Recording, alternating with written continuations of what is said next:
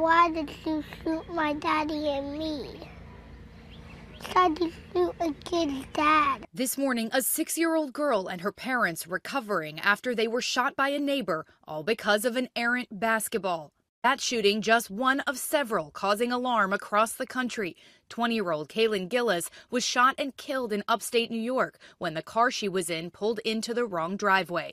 And in this grocery store parking lot, just outside of Austin, Peyton Washington, Heather Roth, and 2 other members of the Woodlands Elite Cheer Company were heading home from practice when Roth says she tried to get into a car she thought belonged to her and saw a man inside. She ran back to her friend's car when the man approached her vehicle. Roth was grazed by a bullet in the gunfire. Washington suffered serious injuries and was taken to the hospital.